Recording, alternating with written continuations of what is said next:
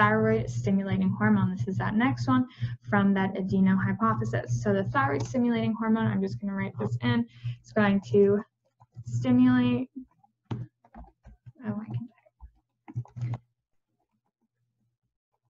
development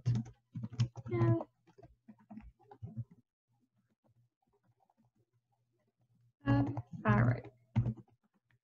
All right, so thyroid stimulating hormone, I kind of mentioned this earlier, stimulates your thyroid. So it pretty much, it is like a lot of these, it does what it's really named. The TSH, thyroid stimulating hormone, is also called a corticotropin because it's secreted by corticotropic cells. So they really like pair together. There are not a lot of these names that you don't see a connection to. Like the majority that we've covered really have an idea of either what they do, where they came from, or what they target. So you can easily pair them together. But the, let me see. Oh, I skipped this over. I was looking at the next one. My bad. The ACTH, Adrenocorticotropic Hormone, that is the corticotropin because it's released by the corticotropic cells. So my brain flipped those two.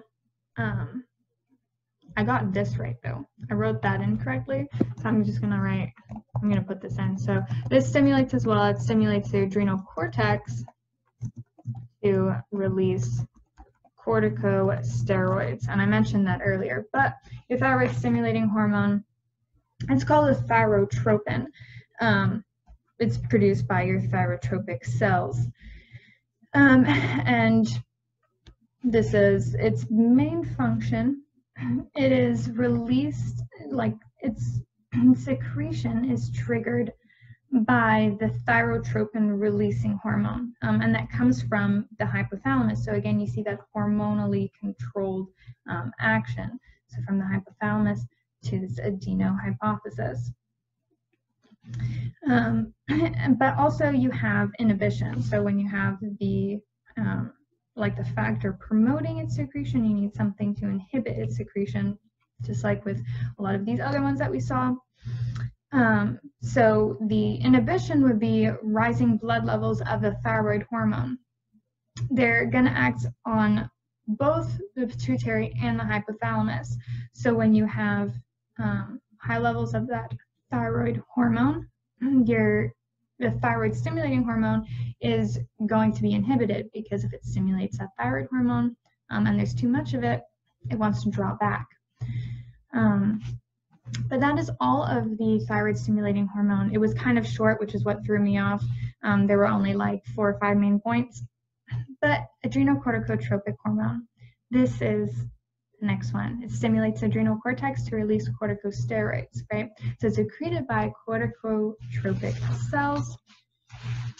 And then you have the regulation of ACTH. So it's triggered by the hypothalamic, it's a corticotropin releasing hormone, or CRH. And just like a lot of the other ones, its name is what it does. It's corticotropin releasing. And this is a corticotropic hormone. So it's triggered by that CRH, just in your normal daily rhythms. Highest levels are going to be in the morning. And then you also have internal and external factors that are going to alter the release of this CRH, the corticotropic releasing hormone. That can include like stress, fever, hypoglycemia is the other one that was listed in Neil's notes. So there are a bunch of different factors, but ACTH is regulated hormonally by the CRH. And that again comes from the hypothalamus. But after that, we get into FSH, your follicle-stimulating hormone. So the FSH and LH are kind of paired because they are both gonadotropins. Gonado meaning gonad. So this is what it's really focused on. So your follicle-stimulating hormone is it says stimulates production of gametes. And gametes are in females eggs and in males sperm. So this the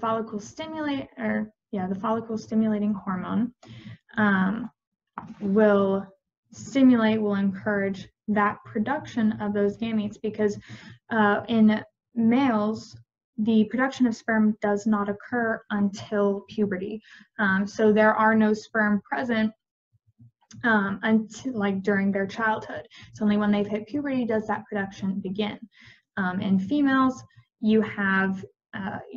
females have all of their eggs, but they're in the immature form, so they have to go through this cycle within the ovary to become mature before it can be pushed into that fallopian tube. So that FSH helps with that production of that maturing egg in that situation.